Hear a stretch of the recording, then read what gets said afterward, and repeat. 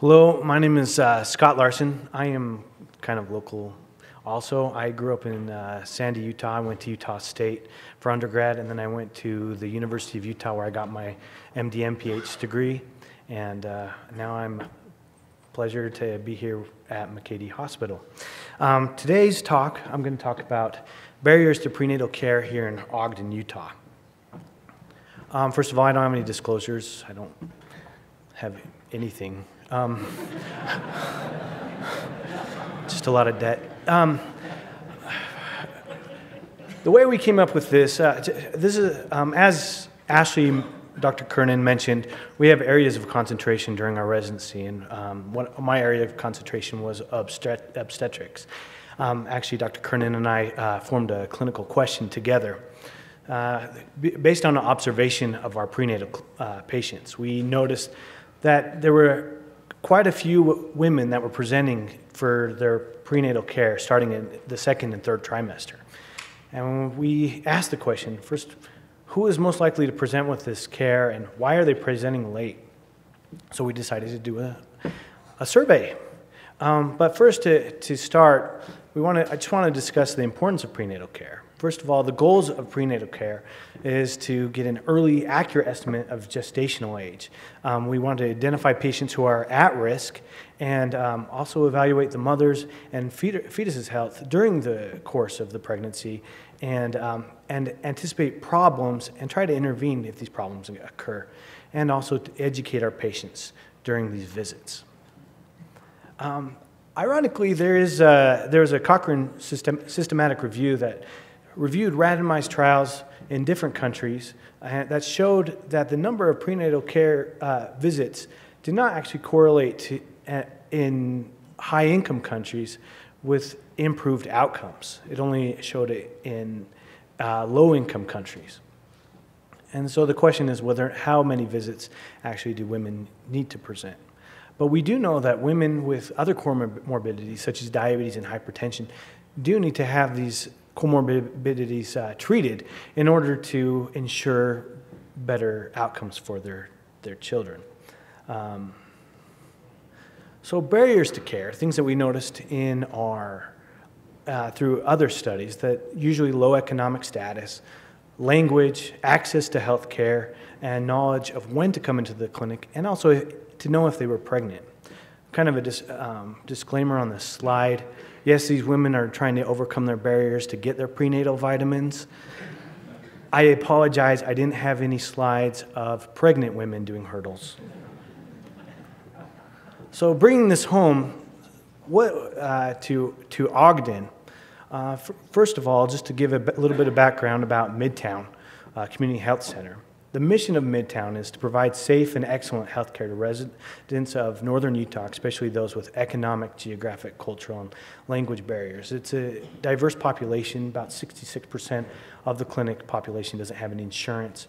59% are racial minority, and 34.8% of these patients are actually best served in another language. It's also the home of our resident obstetrics clinic. And the demographics of our clinic, the number of prenatal patients back in 2011 was 895, with about 2/3 presenting in the first prenatal visit at the first trimester. And we had about 7.79% of low and very low birth weight babies. Just to kind of give you a perspective what that means compared to Utah. And actually the local area. Here, Midtown, the percentage of people presenting at the first trimester, as I mentioned, was about 66%, which is decreased, as you can see from the other regions in the rest of our community, given that a lot of our patients from Midtown actually come from a lot of these areas also. As a state in general, we are coming close to about 70%. Also, to give perspective of our outcomes of low birth weight babies, the Midtown is about 7.6%, which is close to Weber County, of 7%. state of Utah is around 6.5%. So the objective of our study was to first identify the demographic and attitudes that present barriers to obtaining early prenatal care with the population served by our clinic. So what we did is we took 100 randomly selected volunteer participants on different clinic days to complete the survey. We got the demographic and known health history was gathered by our medical assistants prior to this. The survey was then given in English and Spanish with medical assistants that would help with those needing literacy or language interpretation. And then also the patients, we then stratified them by the first trimester and those who presented late in the second and third trimester. And then we stratified that information by age, race, parity, education, behavior, and feelings about pregnancy. So this is our survey. First, it just shows that we had basic demographic information. And then we also asked health history information and if they were engaged in tobacco, illegal drugs, or alcohol, and the education. And then we asked them a couple of questions, how they felt about prenatal care, if this was important to them, and also what were their feelings about their pregnancy. And then also try to discover reasons why they weren't coming in until after second or third trimester. So this is the boring part, the statistical analysis. We just did the chi-squared test comparing the medical history between the first and the late presentation, and then we did 2 sample t-tests to compare the percentage of the demographic identifiers, and then the 2 mean t-tests to compare their responses using a calculator. So these are our results. First of all, the demographics by age. Hopefully, this lady didn't present. I just want to let you know that. Neither did she, so that's a good thing also. But we did find a statistical difference between the number of teenage patients who were presenting for late prenatal care versus those who were presented by the first trimester. Also, just to mention, as you can see, about 78% of our patients are Hispanic.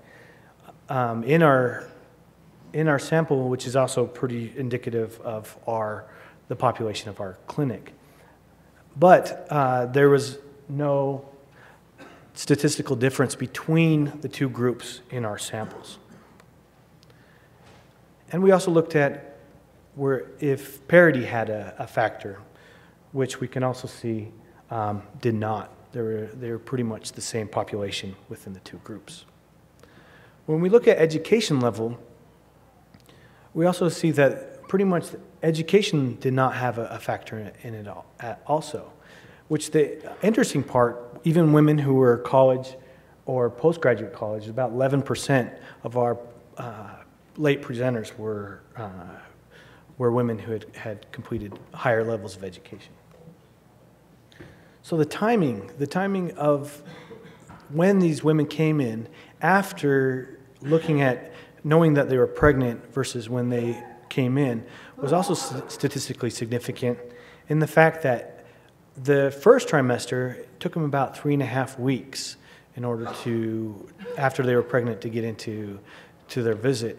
However, the late entry, the average was 9.4 weeks. And interesting, just the health information. First of all, as you can see, that women with history of gestational diabetes were more likely to present in the late entry. And we can see that that there was a trend. This is not statistically significant just because of the weakness of our study with the lower numbers. But we do start to see trends that women who viewed that they had a previous complication in their pregnancy actually presented earlier, along with women who actually smoked came earlier versus those who didn't.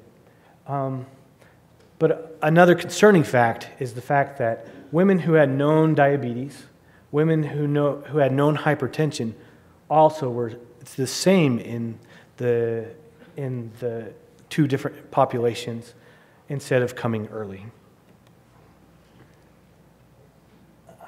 When we asked women if they considered prenatal care important, there also was a statistical difference in the fact that women, the late entry also did not feel as important. Emotions also, people who were happy were more likely to present in first trimester at trending, and people who were embarrassed were actually most likely to present early. And interesting also is that people who were worried about, who came into the first trimester, they stated that the reason they came in the first trimester because they were worried about if they were going to keep the baby or if they wanted to give up for adoption or abortion. And the other was among the women that were presenting late, the problem was that few that answered the question, stated that they didn't know they were pregnant. So weaknesses, we had low numbers of participants, and also some of our participants didn't answer all of the questions completely. So the discussion, the things that we learned from this, that the greater proportion of women who are aged 15 to 19 presented late, and parity education level, race didn't matter, and there was a greater proportion of gestational diabetes and other comorbidities that also showed the other comorbidities did not show a statistical difference. So the results, the people that we need to, kind of things that I learned is that the at-risk populations is who we need to start looking at and help them become more aware why they need to come to their prenatal appointments earlier.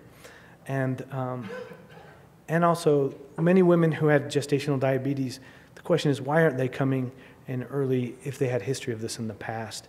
And we should also reach out to the teenage mothers who also presented in the late.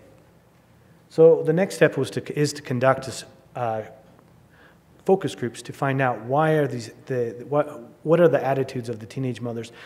How can we compare and help the women who are presenting late versus early, and also look at the teenage moms who came in early, and as we didn't get good information, to help encourage them through a different process besides surveys, and help this become a discussion.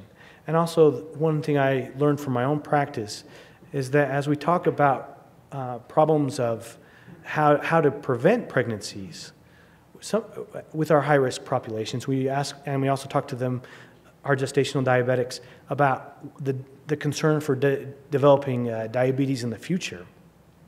We also need to discuss that when they do become pregnant, that they do need to come in early so that we can make sure that these comorbidities and other diseases are well controlled. So, special thank you for the MA, my wife who did all my data entry and for her bachelor's project, and Ashley Kernan. Thank you.